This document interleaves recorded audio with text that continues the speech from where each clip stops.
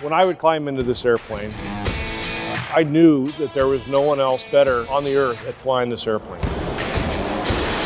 I could take on any adversary and be successful. I graduated from Top Gun in 1986. No, it looks okay, Bing. They called me Bing, as it goes along with my name, Bing Crosby. Going twice the speed of sound, pulling 8 or 9 Gs is just feelings that are unmatched.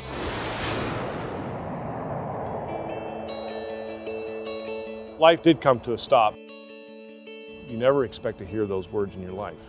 As much as you can prepare for it, you never expect that it's going to be you. About 1 out of 7 men will be diagnosed with prostate cancer. We have an excellent way to screen for prostate cancer. It's called the PSA blood test, the prostate-specific antigen. We can usually detect prostate cancer when it's still curable. The VA won't check your PSA unless you, as a patient, ask for it. So I did get a PSA check. At 4, they recommend a biopsy. When I found out what my current number was last October, it was 14.6. It's that moment, those lovely 3 words, you've got cancer. So you can come in here, sir, and just have a seat here and lie back with your head up here. I took it as almost another mission. Your body is eating itself up.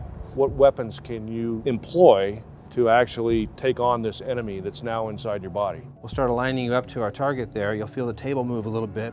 The most effective weapon was the CyberKnife. The CyberKnife is the most advanced radiation device for precisely delivering radiation to a specific target in the body. It uses robotic technology to identify where the prostate is, and if there's any motion, it adjusts for it and treats with under 1 millimeter of accuracy. We do it in just 5 doses over 1 week, and because of that, it's much cheaper than conventional radiation therapy.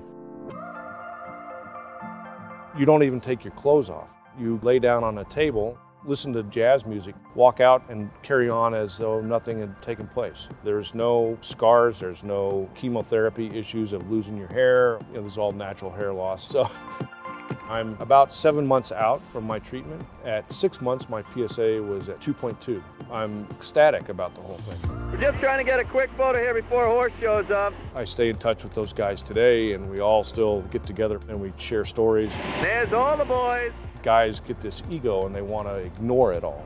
It's okay, it'll get better. Get them to go do their test. You are not invincible when you're given a diagnosis of cancer.